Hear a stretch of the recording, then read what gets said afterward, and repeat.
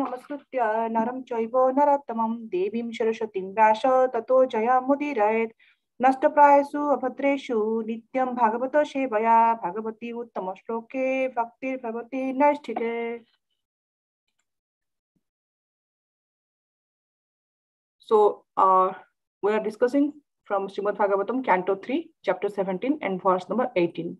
The canto is the status quo and the chapter title is The Victory of Hiranyaksha over all the directions of the universe.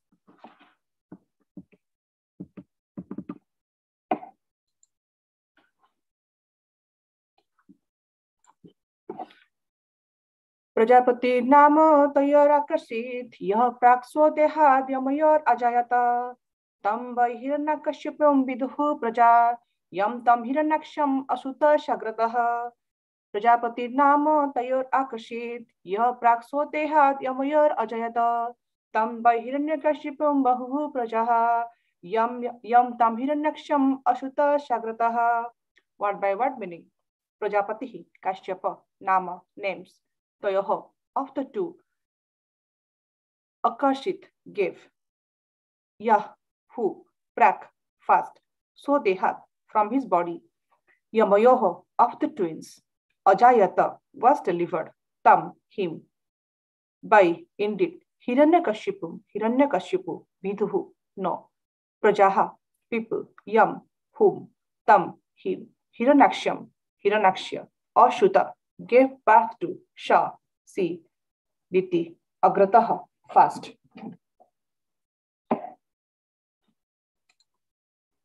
Translation and purport by His Divine Grace Prabhupada. Translation. Prajapati Kashyapa, the creator of the living entities, gave his twin sons their names. The one who was born first, he named Hiranyaksha, and the one who was first conceived by Diti, he named Hiranyakashipu.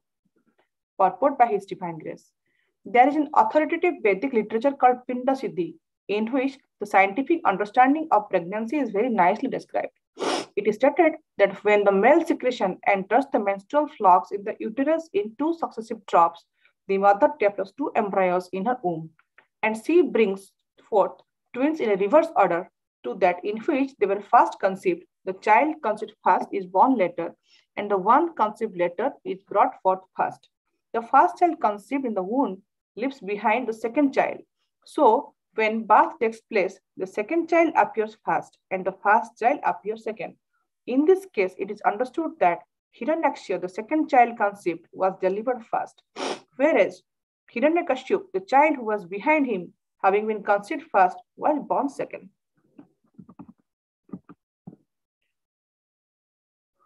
Om Jnanatimirandhasya Jnananjana Salakaya Chakrumritam Yena Tasmai Sri Gurave Nama Sri Chaitanya Manobhishtam Sthapitam Yena Bhutale Swayam Rupam Kadamahyam Dadanti Sopadantikam Vandeham Sri Guru Sri Yuta Padakamalam Sri Guru Vaishnavamscha Sri Rupam Sagrajatam Sahagana Raghunathitam Tam Sajivam Sadvitam Shabadhutam Parijana Sahitam Krishna Chaitanya Devam Sri Radha Krishna Padam Sahagana Lalita Sabishakhan Vitam Cha He Krishna Karuna Sindhu Dina Bandhu Jagatpate Gopesha Gopika Kanta Radha Kanta Namastute Tapta Kanchana Gaurangi Radhe Vrindavaneshwari Vishabhanu Sude Devi Pranamami Hari Priye Vancha Kalpa Taruvascha Krupa Sindhu Vacha Patitanang Pavanebhya Vaishnavebhya Namo Namo Jai Shri Krishna Chaitanya Prabhu Nityananda Sri Advaita Gadadhara Sri Pasati Gaura Bhakta Vrinda Hare Krishna, Krishna Krishna, Hare Hare,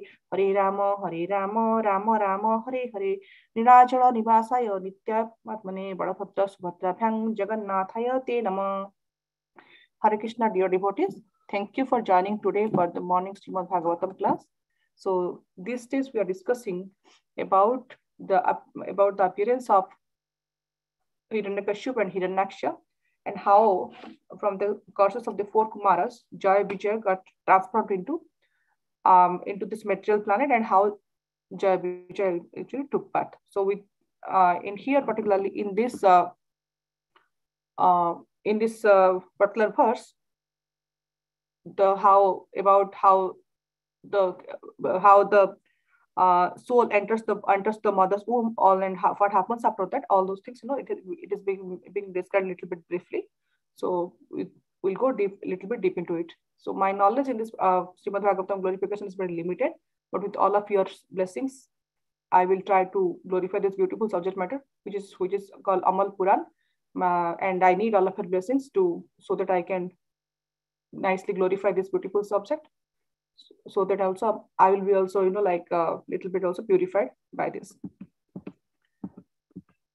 So we are seeing here that Kashyapa Muni is having a name giving ceremony of his two sons. Basically, Kashyapa Muni has two twin sons. So his first twin son, he has two twin sons. So his names are, he has given the names of Hiranyakashyap and Hiranyaksha. Basically, if you see here, in both the cases, the name Hiranya is there. So Hiranya means gold and Kashyapa means soft bed. And in case of Hiranyaksha, his name meaning is, he is again Hiranya, then Aksha, means the person whose eyes are always fixed on the gold and the wealth. It is called Hiranyaksha. So from the name, we see that, like both the brothers are very, very, they want to be wealthy. They want to capture so many wealth. They are after gold, and they can do any means to capture this gold. Basically, gold also represents another way of, like Lord's illusory energy Maya. So they are after this Lord's illusory energy. So they want to be rich, and they want to be there, very, very aggressive to capture it. So basically, both the brothers are very, very greedy. So, and if we see this, in this particular verse, Prabhupada is a little bit describing how actually basically the what happens inside the mother's womb. So we see that if whatever happens in this material planet, whether it is a human's body or how the kids are formed, what happens after death, everything is basically described in Srimad Bhagavatam. They say that Srimad Bhagavatam basically is the essence of all sciences. So everything is described. So we see that here that any particular chapter we take from Srimad Bhagavatam, there is some kind of lesson behind it. We definitely take something intake from it. So we see that's why I call it as Srimad Bhagavatam is Amala Purana, and there is no contamination, nothing is there, and we get some essence out of it all the time. So if we see that Prabhupada here is describing about the womb, so we'll describe a little bit in today's class what really happens inside the mother womb. There's a nice chapter in Srimad Bhagavatam, maybe after a few weeks we're going to discuss about a child's prayer inside the womb. So since its description is a little bit about the womb, we'll be discussing a little bit about what happens inside the mother's womb, how the jiva or the jantu inside the mother's womb suffers, and how he prays. And before that, let's analyze a little bit what are the four aspects of life. The four aspects of life is Janma, Mrityu, Jara, Vyadhi. This Janma, Mrityu, Jara, Vyadhi, if you see, all these four, they are not at all pleasant. Nobody, when we take bath, we cry. Then death, is about death is described here. Death is inevitable and we cannot avoid it. But nobody wants to die. So again, Jara is old age. Old age, we cannot, whatever we want to do, we cannot do. So we are unhappy. Then Vyadhi. Vyadhi basically, our listening to our Adhyasam Prabhu, he's nicely saying that Vyadhi basically disease. Disease means this here, he is dividing this towards dis and is.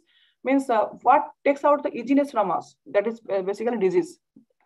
So when the easiness is removed from us, we are not happy.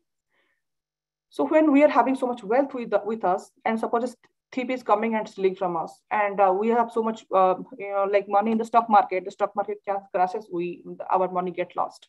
So we become unhappy. So these things doesn't come giving announcement. This comes all of a sudden. So we become unhappy because our precious thing is getting lost. So when the death comes to us, when we comprehend that death is coming, we become unhappy, we get mad, we get irritated, we get agitated. Why?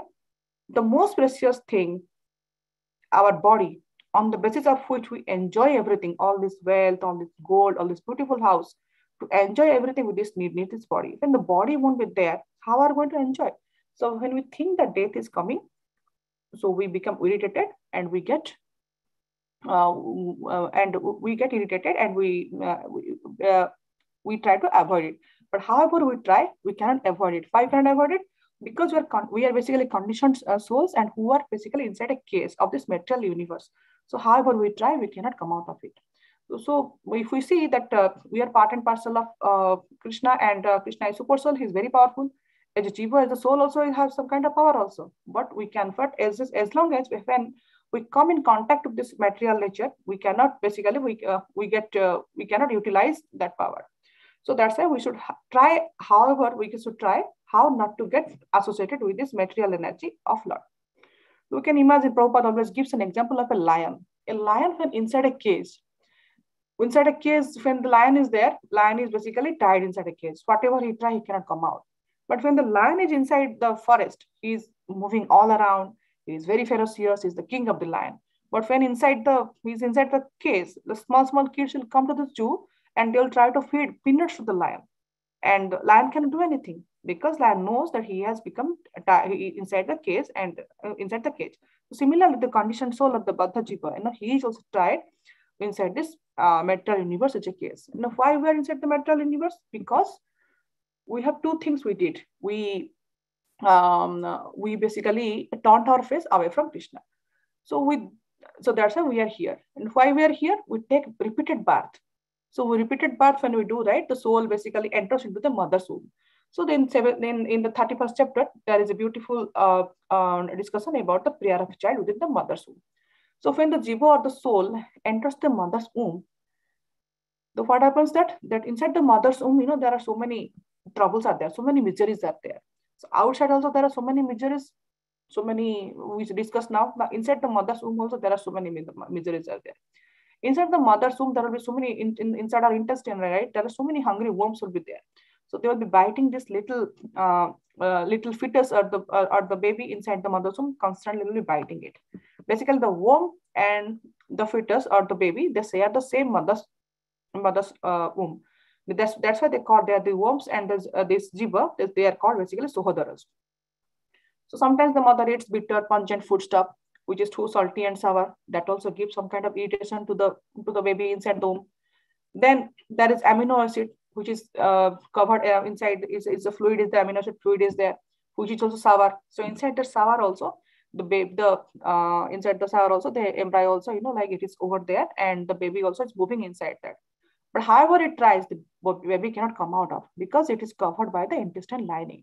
Now just imagine, like if somebody keeps us in a dark room and there is some worm is inside, so how panic will be. And there will be some when we are walking on the road or walking inside our house, we see that something is falling, some liquid, some dirty liquid is falling, some fluid is falling, some acid is falling, some pungent foodstuff is there.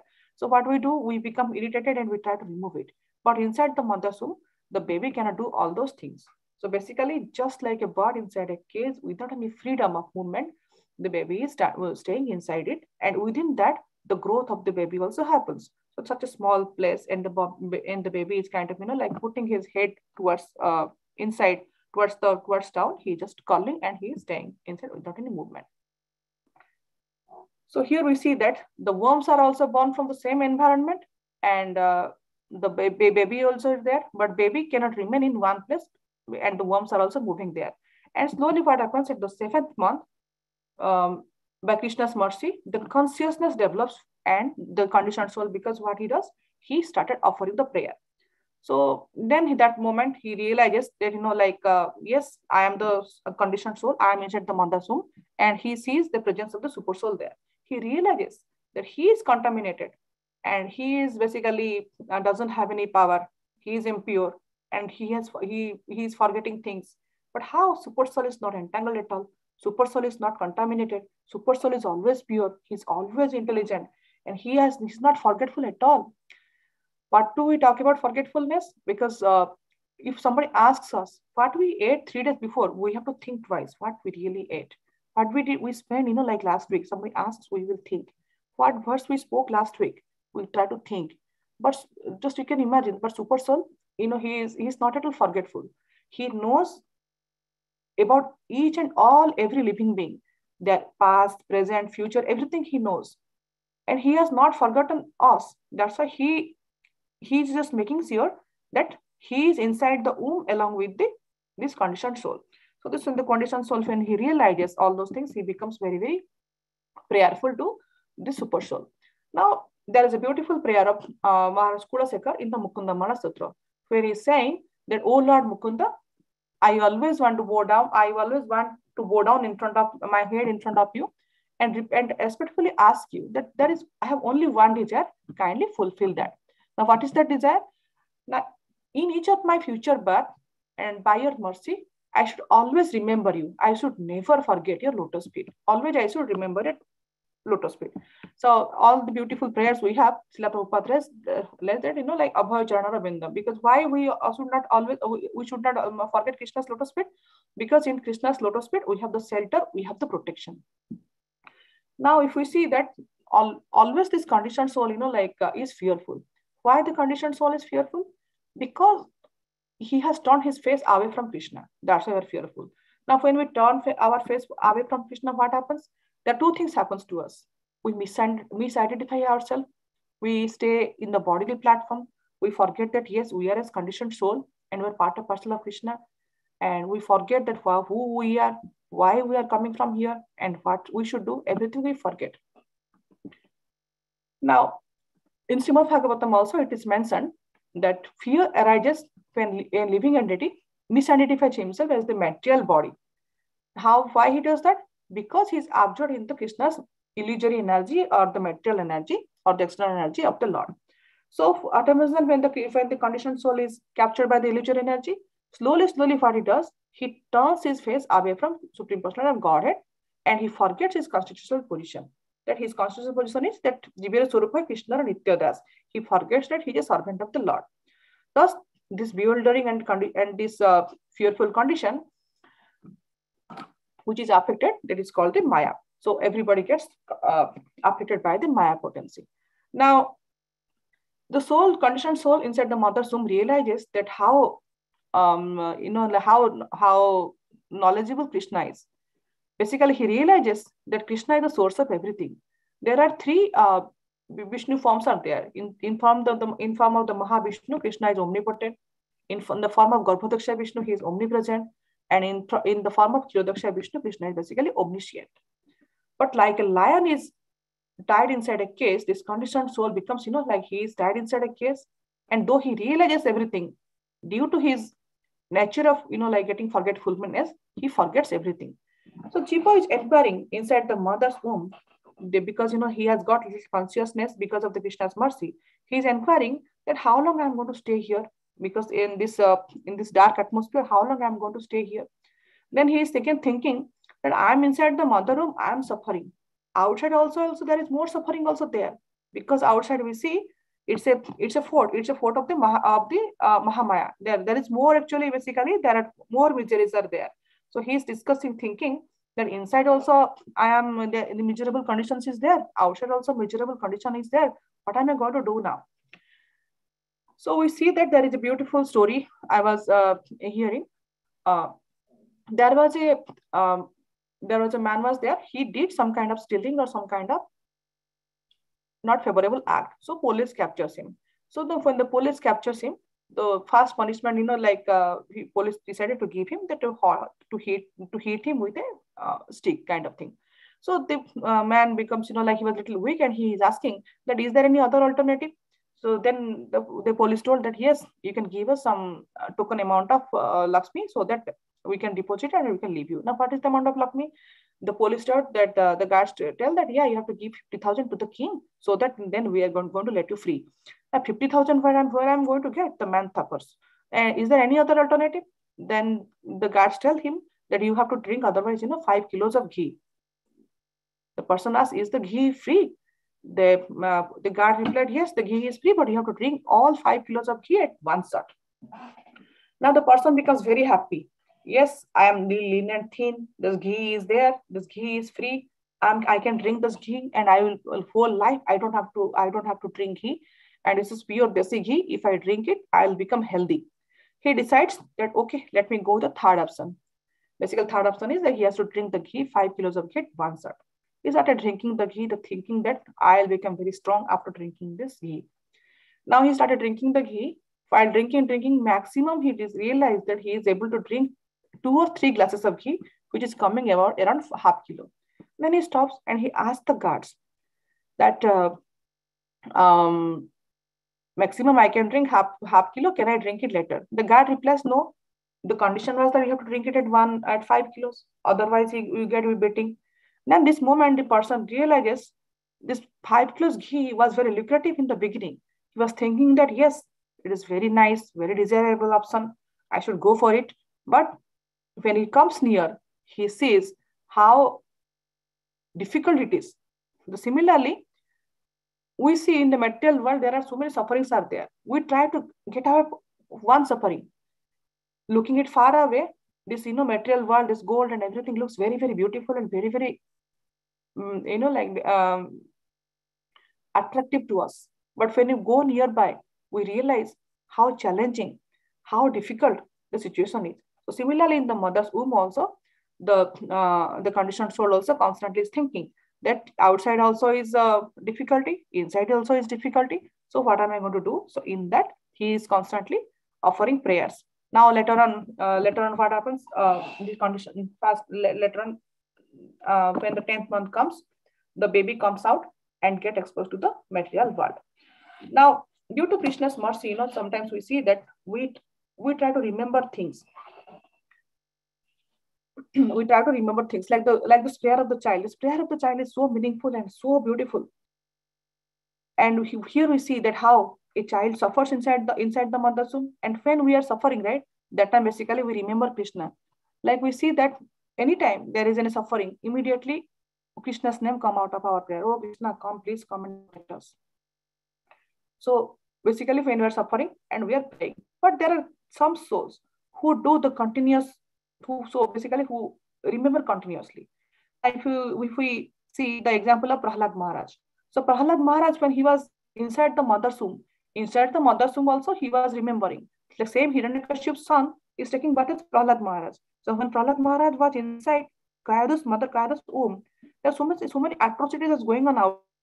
So here at one end, Hiranyakashipu is doing penance so that he is going to kill Vishnu. He is going to overpower Vishnu. And here Narad Muni is talking about Vishnu's glories to Kayadu. So the Prahlad from the mother's womb is very, very conscious. So that consciousness he carries till the end. Similarly, if you see the example of Abhimanyu.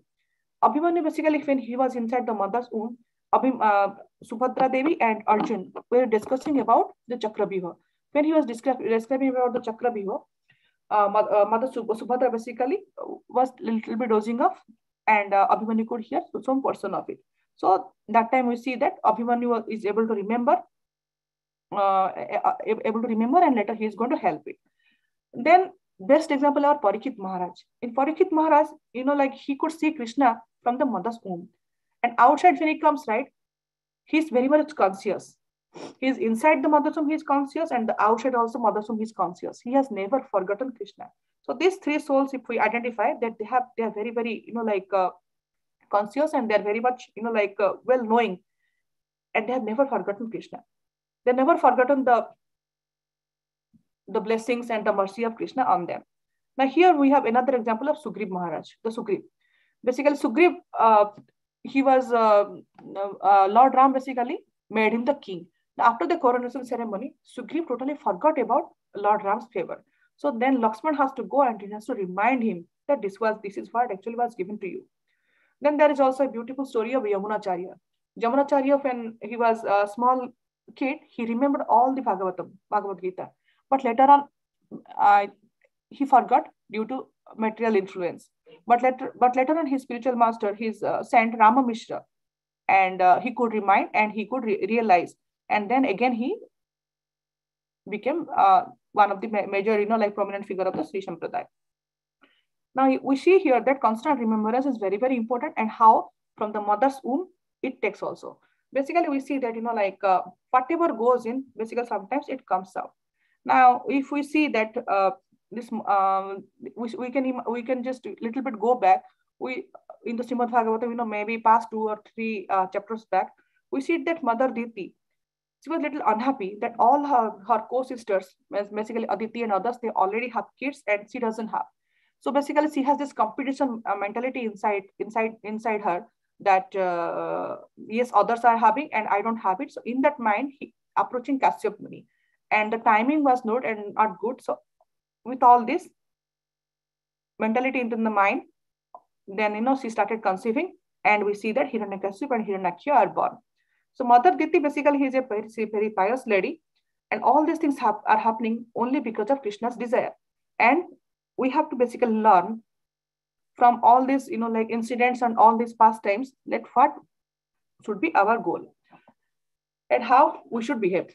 Now we can take another example of Mother Gandhari. Mother Gandhari, the same story again. So Kunti Devi also is conceiving, and Mother Gandhari also is conceiving at the same time. So Kunti Devi's kids came first. So Mother Gandhari is still having the kids inside the womb. So they didn't come out. So what she did, she basically little bit cursed, and he stamps on the stomach, and a iron piece comes out, and from the iron piece basically later on, so they basically he transplanted into some small 100 kids were born. So I think and the eldest son from them was Duryodhan. So again the same thing, the anger and the frustration was there, and that again those things are carried out to Duryodhan. So we see that what is basically the sources. From that, it little bit impacts for the next generation. So sometimes we see that if a preacher is very strong, the new candidates who come and join our congregation, they are also very strong. They are also very advanced. But when it's a neophyte preacher is there, so the preaching also matters also. What we learn, the same way basically we try to preach outside. So basically that's why Prabhupada always tells that all my disciples are perfect. It should be, like perfect gentlemen and the perfect ladies, so that with whom we are interacting, they will also become very perfect. Now, another example also we can take about Lord Shiva.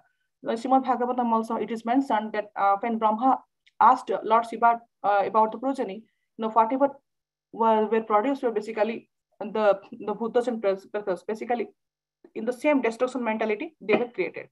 So that's why whatever we are thinking and whatever we are imagining and whatever our mindset and consciousness, we see that gets carried away.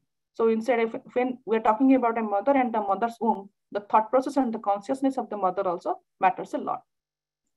So we see here that Hiranyakashipu and Hiranyaksha are born with a mentality of greediness, enviousness within them. And when they're in the mother's womb, they made so much havoc. Everything was dark and everything when they were born, and there were so many disturbances in the surrounding world and inside the surrounding world. But when they take birth also, they are going to create so much havoc, which we are going to describe in Srimad Bhagavatam in the upcoming verses. So with this, I would like to end today's discussion.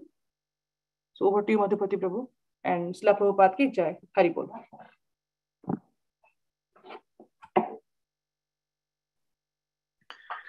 Thank you very much, Premasarovara Radha DD. I'd like to wish you all a safe and Krishna conscious day ahead. I'd like to offer our prayers by chanting Hare Krishna, Krishna Krishna, Hare Hare, Hare Rama, Rama Rama, Hare Hare. Hare Krishna, Krishna Krishna, Hare Hare, Hare Rama, Rama Rama, Hare Hare. Hare Krishna, Krishna Krishna, Hare Hare, Hare Rama, Rama Rama, Hare Hare. Jai Nrsimha, Jai Nrsimha, Radesha, Jai Padma, Ogra Vedam,